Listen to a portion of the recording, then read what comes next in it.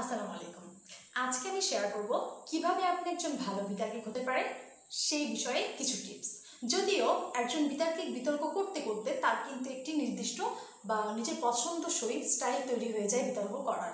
তবে যারা ইনিশিয়াল স্টেজে বিতর্ক করছেন বা বিতর্ক শুরু করতে চাচ্ছেন, আমার আজকের ভিডিওটি তাদের জন্য। So let's start. সর্বপ্রথম আপনাকে যে বিষয়টি করতে হবে সেটি হচ্ছে যে বিতর্কের বিষয়টি খুব ভালোভাবে বুঝে নিতে হবে। অর্থাৎ আপনি যেই প্রস্তাবের পক্ষে বা বিপক্ষে কথা বলছেন সেই প্রস্তাবটি সম্পর্কে আপনার বিভিন্ন ধরনের ধারণা থাকতে হবে বা সেই প্রস্তাবটি আপনাকে খুব ভালোভাবে বুঝে নিতে হবে। এরপর বিভিন্ন তথ্যপত্র, বিভিন্ন রেফারেন্স, বিভিন্ন যুক্তি দিয়ে আপনার নিজস্ব একটি স্পিচ তৈরি করে নিতে হবে। আমি আমার পরবর্তী ভিডিওগুলোতে কিভাবে আপনি যুক্তি তৈরি করবেন, কিভাবে আপনি তথ্যপত্র তৈরি করবেন বা জানবেন, কিভাবে আপনি বিভিন্ন ধরনের রেফারেন্স টানবেন সেই বিষয়গুলো নিয়ে কথা বলবো। তাহলে সর্বপ্রথম বিষয়টি হচ্ছে নিজস্ব স্টাইলে একটি স্পিচ তৈরি করে নেওয়া। এরপর আপনাকে যে বিষয়টি করতে হবে বা এরপর একজন ভালো বিতার্কিকের যে বিষয়টি থাকতে হবে সেটি হচ্ছে সেলফ কনফিডেন্স। যখন একজন বিতার্কিক খুব বেশি কনফিডেন্স নিয়ে তার স্পিচ দিবে তখন কিন্তু তার স্পিচ অনেক বেশি গ্রহণযোগ্য বলে মনে হবে। অন্যথায় যখন আপনার মধ্যে কনফিডেন্সের অভাব থাকবে তখন কিন্তু আপনার স্পিচ অনেক দুর্বল হয়ে যাবে। আমি এমন অনেক কম্পিটিশনে দেখেছি যেখানে বিতার্কিকরা মঞ্চে উঠেছে, বিতর্ক করছে এবং শুধুমাত্র নার্ভাস হয়ে সেলফ কনফিডেন্স না থাকায় তারা মাঝখানে তাদের স্পিচ ভুলে গিয়েছে, তাদের পা কাঁপছে, তারা নার্ভাস হয়ে যাচ্ছে। এতে কি হচ্ছে? এতে তার স্পিচ কিন্তু অনেক দুর্বল হয়ে গিয়েছে। সো আপনি যদি আপনার স্পিচকে সুন্দর করতে চান, আপনি যদি আপনার নিজের স্পিচকে আরও বেশি প্রেজেন্টেবল করতে চান, তাহলে আপনাকে যে বিষয়টি করতে হবে সেটি হচ্ছে আপনার মধ্যে প্রচণ্ড পরিমাণে কনফিডেন্স থাকতে হবে। একজন ভালো বিতার্কিক সব সময় একজন কনফিডেন্ট মানুষ হয়। এরপর আপনাকে যে বিষয়টি করতে হবে সেটি হচ্ছে যে আমরা কিন্তু স্পিচ দেওয়ার সময় অনেককেই ইঙ্গিত করে কথা বলি, যেমন মাননীয় সভাপতি, উপস্থিত সুধীবৃন্দ, আমার বিপক্ষ দলীয় বন্ধুরা, এমন অনেককে ইঙ্গিত করে কিন্তু কথা বলি।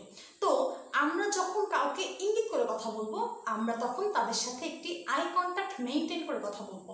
অর্থাৎ যখন যাকে ইঙ্গিত করবো তখন তার দিকে তাকিয়ে তার সাথে আই কন্ট্যাক্ট করে কথা বলবো। তাহলে কিন্তু আমার কথা বলার গ্রহণযোগ্যতা অনেক গুণে বেড়ে যাবে।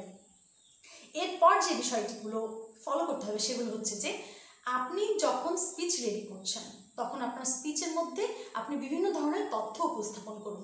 তবে এই ক্ষেত্রে একটি ব্যাপার মনে রাখতে হবে, আমরা তথ্য দিব কিন্তু কখনোই ভুল তথ্য দিব না, কারণ ভুল তথ্যে কিন্তু নেগেটিভ মার্কিং থাকতে পারে। এরপর আপনি আপনার স্পিচের মধ্যে বিভিন্ন ধরনের রেফারেন্স নিয়ে আসতে পারেন, বিভিন্ন ধরনের মুনি ঋষিদের কথা নিয়ে আসতে পারেন। তবে অবশ্যই সেগুলো হতে হবে প্রাসঙ্গিক, অপ্রাসঙ্গিক কোনো কিছু কিন্তু আমরা বলবো না।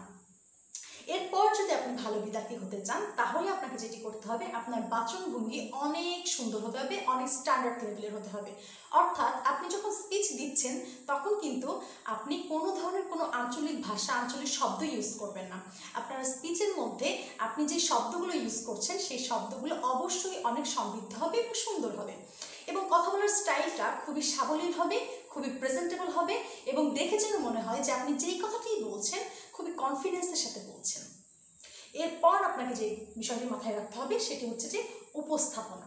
উপস্থাপনা ব্যাপারটি খুবই ইম্পর্টেন্ট। অর্থাৎ কিভাবে আপনি আপনার নিজেকে উপস্থাপন করছেন, কিভাবে আপনি আপনার স্পিচকে উপস্থাপন করছেন, এই সামগ্রিক বিষয়গুলো মিলেই কিন্তু উপস্থাপনার বিষয়টি চলে আসে। এবার যখন আমরা স্পিচ দেওয়া শুরু করব তখন যেন সবার অ্যাটেনশন আমার দিকে চলে আসে।